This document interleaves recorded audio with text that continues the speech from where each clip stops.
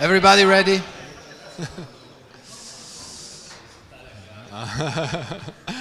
All right, everybody ready for some algebra lessons? Yeah, you thought you would never go back to algebra, huh? I know. But this is a different kind of algebra. This is much more abstract algebra. And I don't know, but I really like the more abstract things because these more practical things seem harder, like solving equations, you know, with many variables and doing coordinate transformations. I mean, this is all algebra, this sort of high school algebra or beyond high school algebra. What I want to talk about is the more abstract algebra that's useful in programming. I mean, the other kind of algebra is also useful in programming, but also in these niches where you actually have to solve equations or do some physics simulations, stuff like this. So here, well, first of all, there is a big, oh, am I crossing the line here? I'm sorry. This is like outside of the, so algebraic data types, for instance, there is a big area in functional programming. All data types start with algebraic data types, right? And like the C++ guys or Java guys, they miss this part. It's like there is no general classification of data types. Like you cannot really abstract over I want something that will work for every data type, you know, like serialization, for instance. How do I serialize any data type? But what is any data type? There are so many possible data types, right? It seems like in imperative languages, there's so many ways of creating data types. And in functional languages, this is all classified nicely using an algebra of data types. And then there are these recursive data types, you know, like lists, trees, and so on. They are also used in every language. You have lists, linked lists, and you have trees, and so on. But the approach to these things is always, okay, so we have these pointers, right? We start with pointers. Okay, so how do we do this stuff with pointers and operator new and so on? It's like very low-level engineering approach. Whereas in functional languages, there is a more general abstract approach to these things. And then I want to talk about them mostly about how to do computations on algebraic data types. So let's talk about what an algebra is. So there are two parts to algebra, you know, after you like get rid of all the details or the x's, y's, and z's and so on, you find out that out of all these algebras that people use in mathematics, there are like two major ideas that are common to all the algebras. And one of them is the ability to form expressions. Okay, so we form expressions using things like operators, numbers, and symbols. Like an example, x squared plus 2xy plus y squared. That's an expression, right? And it contains all these elements. But why do we have to restrict ourselves to just plus, minus? Why do we have to restrict ourselves to numbers? And what are these x's, y's, and z's? Do they have to be something really special, or can we just like go crazy and abstract this stuff to make it something extremely general? And yes, we can. But the other part of the algebra is evaluation. We want to be able, if you have an expression, we want to be able to evaluate an expression, right? So like if we substitute x and y in this expression, we want to be able to do the calculation and actually get a result. Like in this case, the result is a number, 4, right? So these two parts, being able to create expressions, and the other part is evaluating these expressions. And these things appear in all these examples from classical algebra, from high school algebra, addition, multiplication. You can have vectors, you can operate on vectors. You have inner products, outer products, and so on. And each of them is very specific, specialized, but they all fit into this beautiful schema where you have expressions and evaluation. So let's start with expressions. So we would like to ask the question, of course, like functional programmers always start with, what is it, right? What is the essence of something? So what is the essence of an expression? And we start with an example, of course. First we ask a very general question, and then we go immediately into examples. So in order to be able to construct expressions, we need some kind of grammar, right? That's how we construct these things. So we need a grammar for building expressions. And it turns out that this grammar can be very nicely, and this is Haskell, but in any other language, you can do this. It's harder because, like in C++, you would have to use pointers and trees and so on. In Haskell, it's a very, very simple translation. This looks like BNF notation, right? But it's actually Haskell. It's Haskell code. So I'm defining this data type expression, right? And I have three possible types of expressions, three possible kinds of expressions, not types, it's one type, kinds of expressions. I can construct expressions by creating a leaf expression, essentially, because this is a tree, right? I mean, everybody sees that it's a tree, huh? A leaf is a const is the constructor here and takes an integer, okay? Or if I already have two expressions, I can combine them using this constructor add and another constructor for multiplication. So I'm just creating these nodes whose children are expressions and so on. So this is a grammar. This is also a data type. There's this connection between grammar and data types that's very, very nice, right? Now, one thing about this data type is that it's recursive, right? I mean, I'm defining an expression and I'm already using it inside the definition of expression. So it's a recursive definition.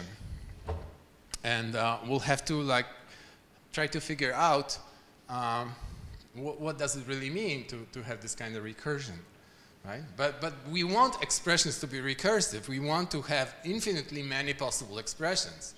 Right? We don't want to just end up with two possible expressions that's it, right? It wouldn't be a very interesting algebra. Algebra has to have these infinite possibilities of creating new expressions. So this is an example that really looks like an expression, right?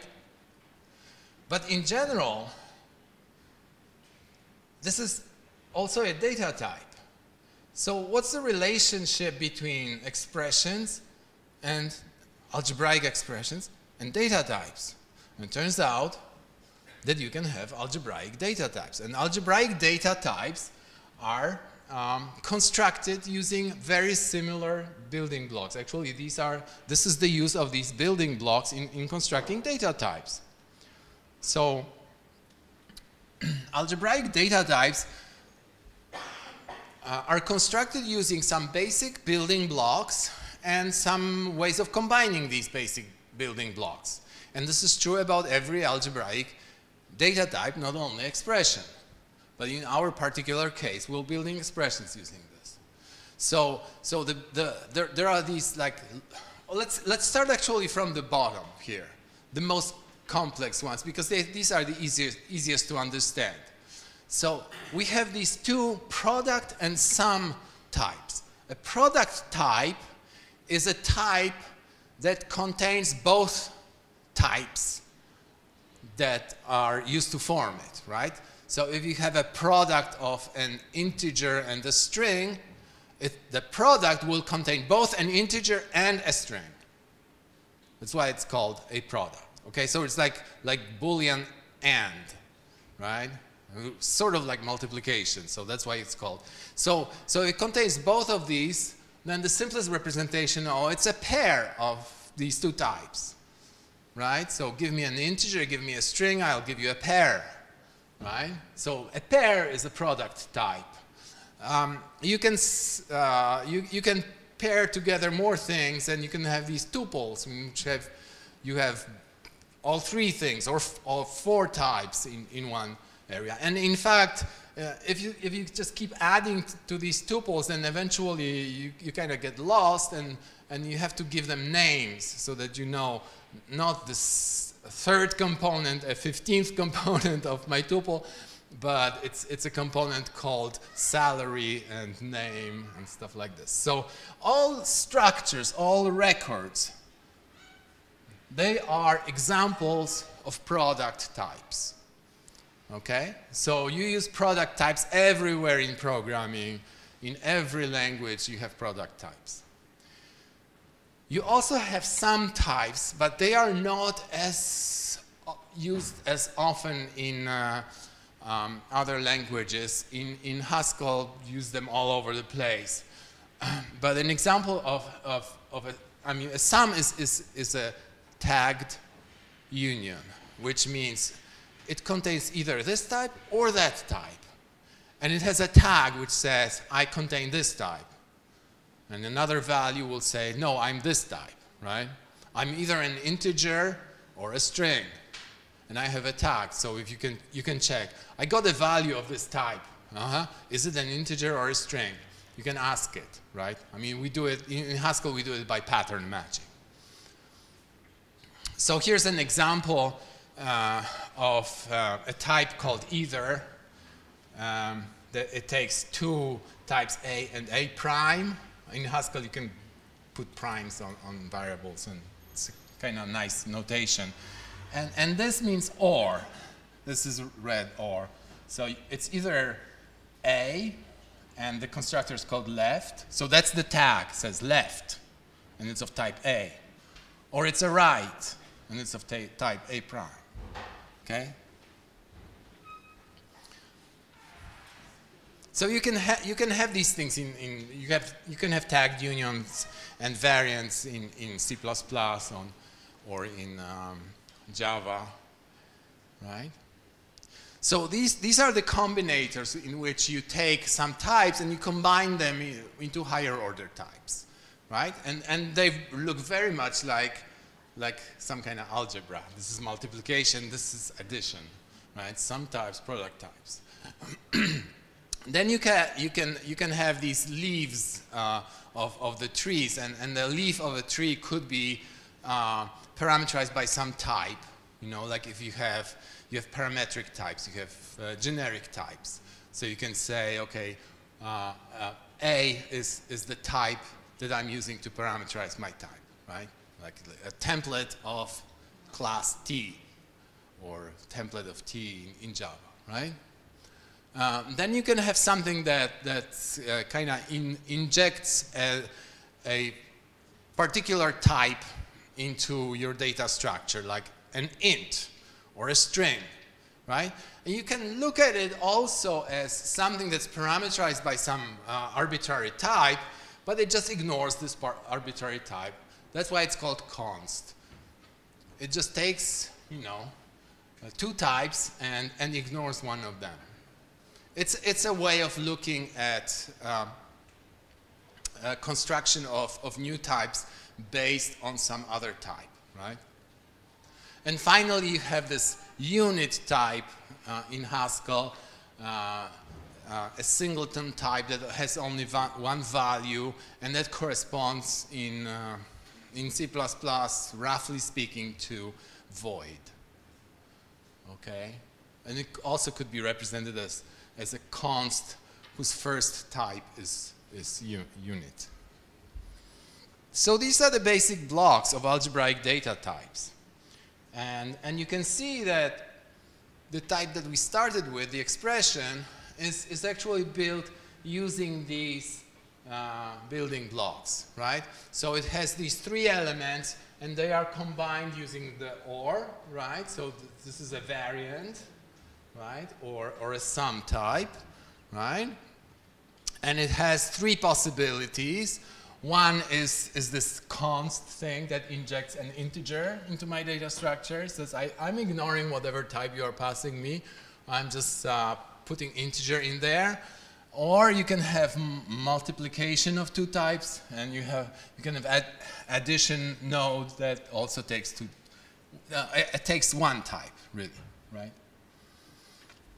It's just that both children of this are of the same type, A, right? And they are expressions, actually. This is where the induction enters. And this is an example of a product type. It's a product of A with A. It's sort of like a square, right? Product of the type with itself. So this is a square and this is a square, okay? But what about recursion, right? We have algebraic data types, but our expression is really recursive. Can we kind of define recursion algebraically? And it turns out that recursion can be defined algebraically. That can be separated from the definition of our data type. We can say this data type actually has two components, okay? There is non-recursive component and there is recursion. We can separate these two things. That's a very, very nice thing. And the non-recursive part of this is when we replace the expressions here, the recursive call to expression, right? If we replace it with an arbitrary type parameter, okay? And then we have something that's non-recursive. And this something that's non-recursive, but it depends on the type parameter, is called a functor. Okay? And this is something from category theory, but you don't have to, you know, it's just, a functor is a mapping of types. So give me a type A, and I call this x per f for functor. Okay? It's not the same expression as before. This is more primitive because it's not recursive. But instead of being recursive, it's polymorphic. It's generic. It's generic in this A. Okay? So it takes a parameter, type parameter A. That's a type. I can put any type in there. And I will have either a const integer, which does not depend on this type, or I can have the product of this type with itself, add AA or mul AA, okay? So I'm creating here a generic data type, and I got rid of recursion. But instead of recursion, I have my variable there, right? Like when you define recursive functions, you know, you can define a function that takes a variable, and then, like if you want to do recursion, you will put this function calling itself, right? And then calling itself and so on. That's the recursion. But why is this thing called a functor? Because a functor is a thing that has two components. One is this mapping of types. So it's called a type constructor because I'm constructing a type from type A. I'm constructing a new, more complex type that sort of looks like a tree, but it only has one level, right? It doesn't have children. The children of this tree are this arbitrary type A. There's no recursion, right? So it's a mapping of types, but also a mapping of functions. What does it mean? It means that I can take any function that operates on A, like a function that takes an A and returns a B, and I can get this function and operate on A inside my data structure, right? So it goes under this x per f and operates on A's which are there. So how is this defined? This operation of acting with a function on the contents of a functor is called fmap in Haskell, right? So fmap takes a function from A to B, takes this x per f, so this kind of one-level tree and produces an x per f of b with the type A substituted with type B, right? Because I have a function that turns A's into B's, turns integers into strings, for instance. So I have an expression in which A was integer. I'll get an expression in which A is a string. Okay? Yeah, I can do this. And how do I do this? Well, I have three cases. My data value can either be a const, an add, or a mul. So I'll define all three cases. If it's a const integer, then I do nothing. Okay? I leave it because it doesn't depend on type A at all. But if it's an add or a mul, it has some values of type A in them, right? And I can act on these values with f. I can go under add and act with f on x and y. So f will take an A, type A, and turn it into type B. And same here. So now I will have an add of two B's from two A's. So that's what I wanted, right? I wanted to operate under the hood. And now for the recursion part, okay? Now recursion can be defined by applying this functor to itself. So like my functor tells me how to create one-level trees. I call it a tree, although it's not really a tree, right? I mean, it's like it's a structure or something. One-level trees. But since it's a functor, it takes a type parameter A, and this A can be anything. And in particular, it could be x per f of A, because that's also a type, right? So I'm substituting this x per f of A as my type parameter, and now I have an expression whose children are these one-level expressions. So I have a two-level tree now. But I can continue this. I can substitute this A with x per f of A. Now I have three-level trees, right? I mean, some of these will be leaves, so fine, right? But some of them will be nodes that have children. I'm substituting these children with my type. And I can go on like this and on, right? So what if I do it infinitely many times, okay? So I get trees of depth, I define trees of depth 1, 2, 3, blah, blah, blah, blah, infinity. So how do I know that I reached infinity, okay? I know that I reached infinity if one more application of x per f to it will change nothing. It's like adding 1 to infinity, right? If you add 1 to infinity, you still get infinity, right? So if I have an infinitely deep tree and I make it a child of another one-level tree, I still get an infinitely deep tree. And the funny thing is that you can express this property in Haskell as a data type. I mean, it's sort of like an equation, but it can be expressed as a data type. And it's called fixed point, right? So a fixed point is when you are applying a function to an argument multiple times, and you find that there is one point for which the application of this function does not move this point, right? There are other points that when you apply a function, they get moved, right? And this is one fixed point, which when you apply the function, it doesn't. So by analogy here, you apply this functor one more time and doesn't move it. It's already infinite, right? So here, f stands not for a function, it stands for an arbitrary functor. In our case, this functor was this x per f. But it could be any functor. Any functor. You can apply it multiple times, and eventually you get to infinity.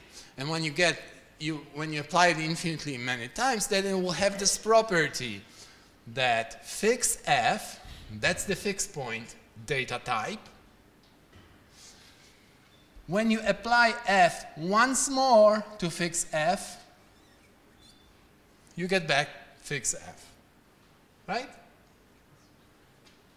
So applying f to fix f does not change anything because it's already this infinite tree. So you know that you are defining an infinite tree when one more application of the functor doesn't change anything. And this is expressed as a data type. Really, a data type is nothing else but a function on types, right? And in this case, it's a function that takes a function on type again. So it's like a function on types. There are things that you can express in Haskell. I don't know. You can express this stuff in other languages too, but in C++ you would have to use like template parameter, right? Because a template parameter is like a function on types, and you get a template that takes a template parameter. You have a function on functions on types. So it's all possible, but it's much nicer in Haskell. So let's go back to our expression, right? So we have this functor, this particular functor that takes type A and creates this one-level tree, right? And now we apply the fix to this. And notice I'm applying fix to x per f. X per f itself is a function on types. I'm not putting a here, very important, because if I put a here, then I already get a type. X per f is a function on types. It's a functor. So I'm trying to find a fixed point of a function on types, right? So this is a different definition. It's the same as this. These two things are totally equivalent. The difference is that this contains both things. It contains the flat data structure, my functor, and infinite recursion, right? Whereas here, I was able to split it into two separate components, and I can deal with them separately. And this will become important when I start evaluating my expressions, that I can do this separately. So let's talk about evaluation, okay? And of course, since we are functional programs, we'll start with the question, what is evaluation, right? What is evaluation? Evaluation is extracting a value from an expression, right? So you have to have some procedure that takes an expression and extracts a value. But there can be many ways of evaluating the same expression, right? So here's one way of evaluating my expression that uses integers. It says, okay, so I will, when I have in the node add, I will just add two integers, and I will get an integer. If I have a node multiply, I will multiply two integers and get an integer again, okay? That's one way of evaluating this expression. But there is another way of evaluating this expression which evaluates to strings.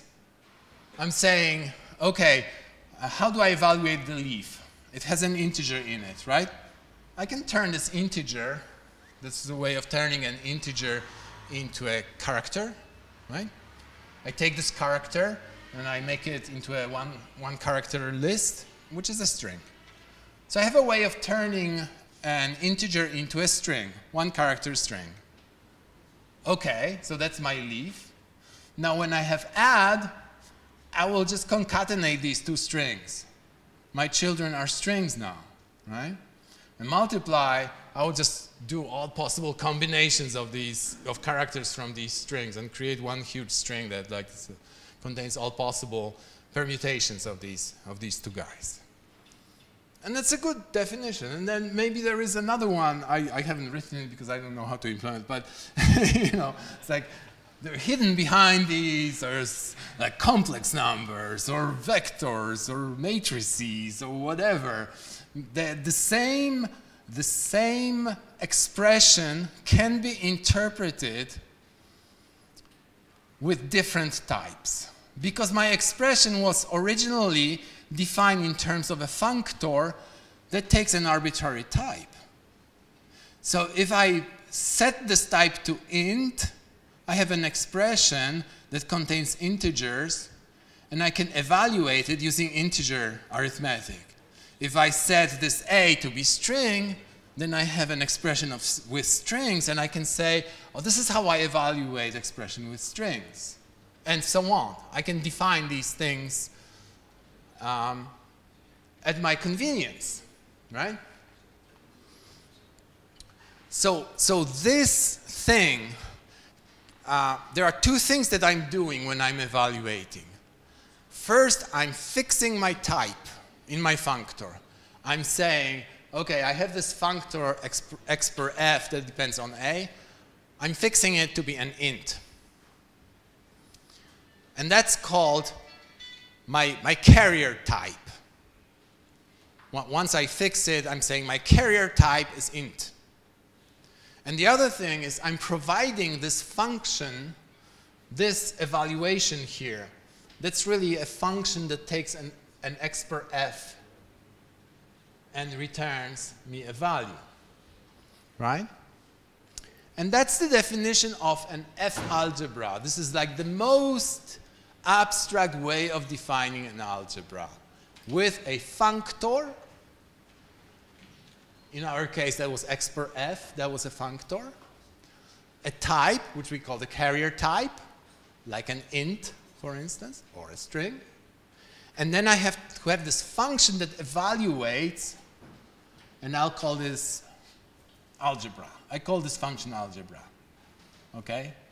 You often just say this function is really algebra because that contains the most information. But really the algebra is the functor, the carrier type, and this function. This function takes an x per f of int, in our case, of carrier type, and returns the carrier type. So it evaluates an expression of int to an int. I can have another algebra that takes an x per f of string and evaluates to string, and so on. X per f of complex that evaluates to complex, okay? But it's always x per f of some type evaluating to that type, to the carrier type, okay? And in fact, in Haskell, you can define algebra as this abstract data type. Data type that depends on a functor f, which is a function on types, and some type A, the carrier type. And its definition contains just this function, right? This function from FA to A. That's the evaluation function. That's the essence of the algebra, the evaluation. But notice that this evaluation here, that only tells me how to evaluate one-level trees, right?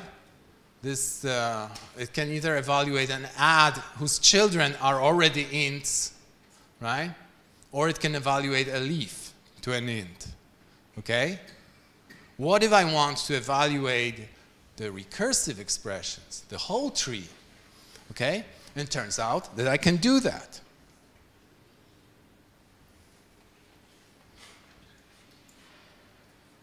So the problem I'm posing is, given type A, the carrier type, and this function, FA to A, I want to evaluate an expression given by fix f. Fix f is my whole tree. Takes this functor f, fixes it, and generates a data type that's no longer parameterized by any type. It's just an infinite, possibly, well, it's not an infinite tree, but it's an infinite set of deeper and deeper trees, right?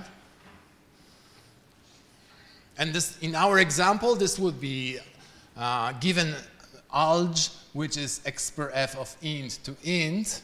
So this evaluation of one-level tree, right? With a carrier type, in this case int, and I want to evaluate the full expression, the one that I defined in the beginning, but now I'm defining this expression as a fix of x per f.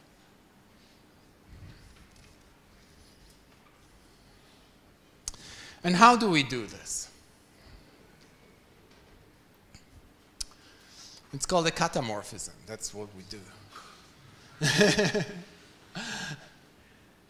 So let's look at fix, what fix does, right? Fix has this constructor called in that applies the functor f to fix f. Fix f are these children, which are also trees, right?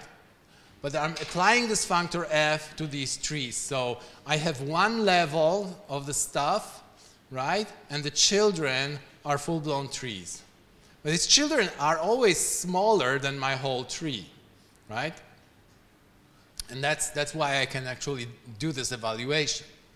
Now I can define a function unfixed. That's a kind of artificial thing.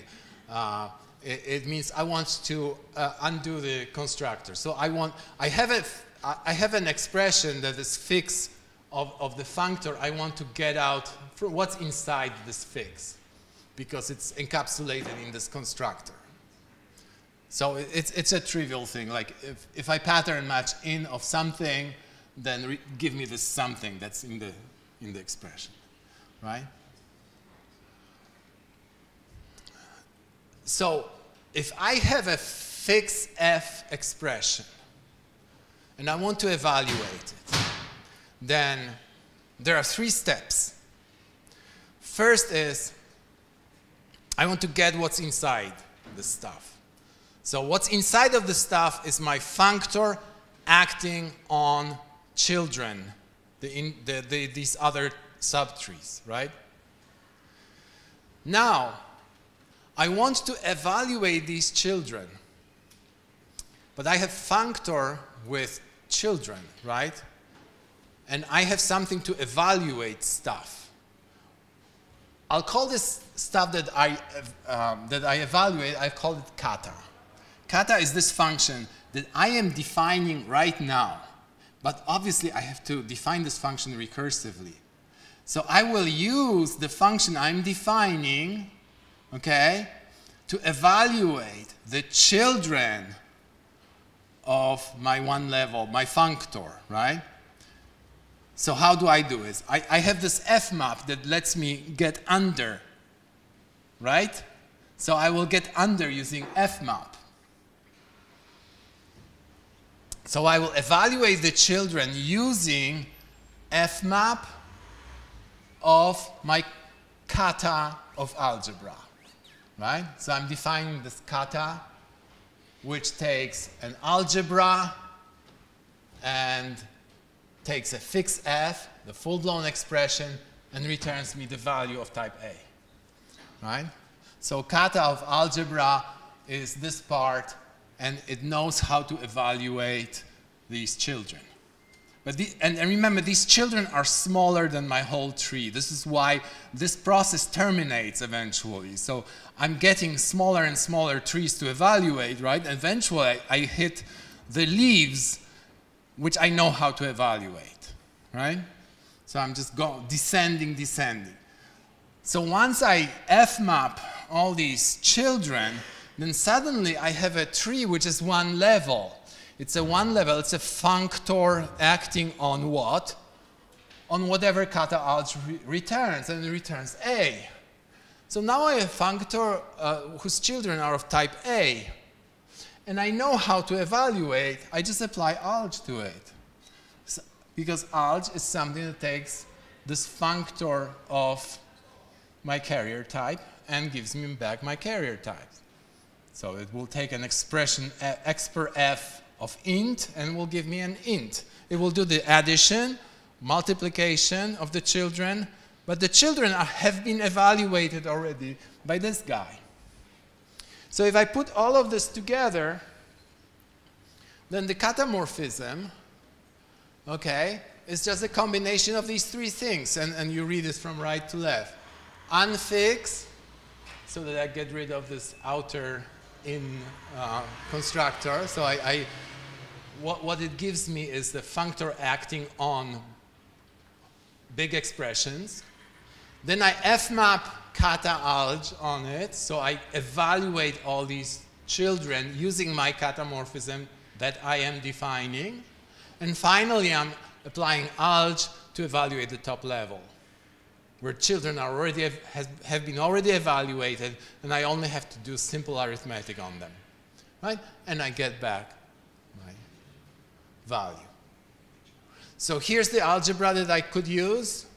That's the algebra with a carrier type integer, right? And eval is a function that evaluates an arbitrary expression of type fix x per f. That's my arbitrary expression, and it gives me an integer. And it's just doing kata alg. So, this is a very, very complicated way of doing stuff, right? Isn't it? So why would we do that? Because it's very general. Because it's very general. And you can apply it to any algebraic data type. You can apply it to trees like these. You can apply it to more complex trees. You can apply it to lists. Here's the thing for lists. Okay? A list is also a recursive data type, right?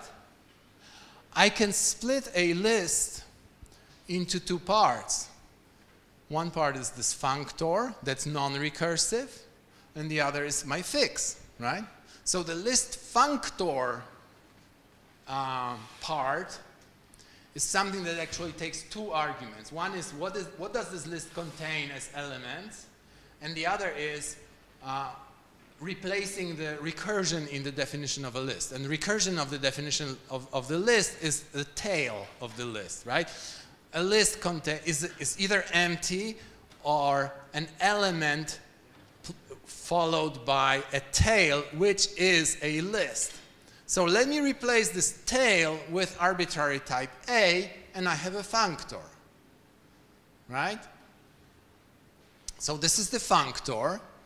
So cons E is the element type, A is the tail type, right? But it's a single level list, really. I mean, it's not really a list, it's just like a single level thingy, right? And when I apply fix to it, I suddenly get a regular list of arbitrary size, right? So now, since I have this split between a functor and fixed point, I can say, okay, now I can define an algebra on these lists. So let me define an algebra, let's say, whose on lists of integers that whose carrier type is also an integer. Doesn't have to be, but you know, just a pick. So carrier type is int, element type is int. It has to return the carrier type, which is also int, right? And it's defined in this way. On nil, it will give me 0. And on this element cons, which has two values in it, the element of a list and this ACK. What is this ACK? This is the integer that replaced my tail, okay? This is where my recursion was. So it tells me, like, if you know how to evaluate a tail, then just add this evaluation of the tail to the element. So this algebra actually can be used to evaluate the sum of a list of integers, right? And you can apply the catamorphism to this, you know, and you get a way of evaluating the sum of a list of integers. And this is exactly equivalent to what normally you would call folding a list.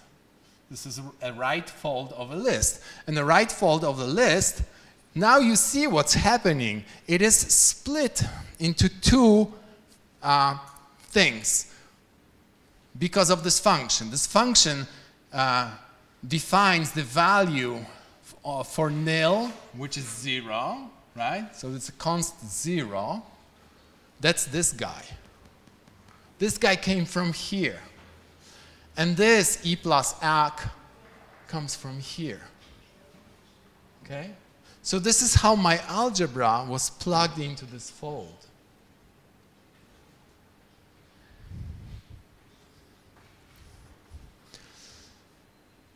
So here's the conclusion.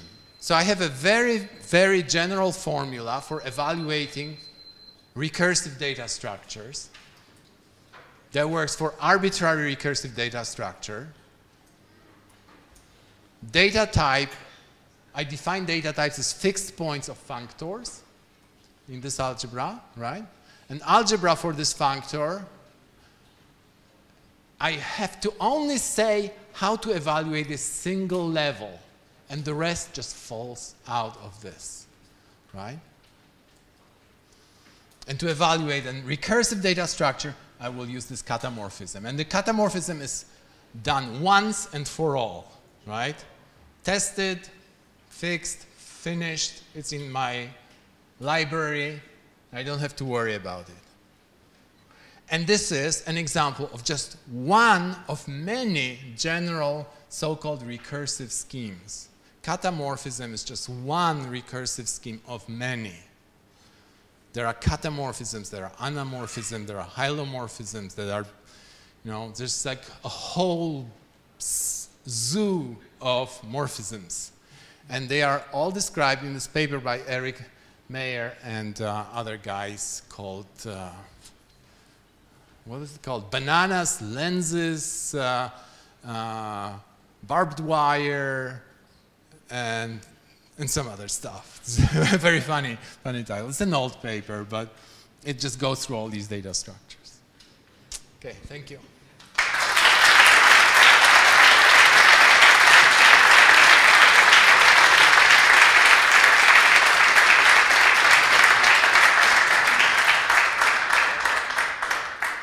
Questions? Yeah, we have time for questions. Yes? It's actually two questions, but one is, I hope, short answer. Does the algebra have to follow some rules, some laws, or it can be arbitrary for this to work? I mean, maybe it should be a natural transformation, should follow functional laws both ways. No, the as far as I know, there are no rules, anything other than you have a functor, you pick a type, and you define a function. A morphism, really, in category theory, you would say it's a morphism. And the other question is anything, is this in any way applied to the free monads? Is there any relationship between free monads and the algebraic types? Is there, okay, is there a relationship between this and free monads? And yes, definitely. I don't know, I don't want to go into details, but monads were first invented to deal with algebras, really. It's like every monad defines an algebra. It's either a T algebra or Eilenberg-Moore algebra. These are very special kinds of algebras which have special properties. So algebras are more general than monads, but monads are special kinds of algebras, and free monads are just things for generating algebraic expressions in a free way, sort of. Yeah. Actually, free monad is like part of the algebra without the evaluation. It does not really evaluate stuff. It just knows how to accumulate stuff into bigger and bigger trees, right? Yeah, you need an interpreter for this to define the algebra, yes. Mm-hmm. Yeah. Yes? Can you express left fold as Can you express left fold as catamorphism? I think you can express left fold as right fold. So, yes. There is a way of doing this. Anything else? Okay, thank you.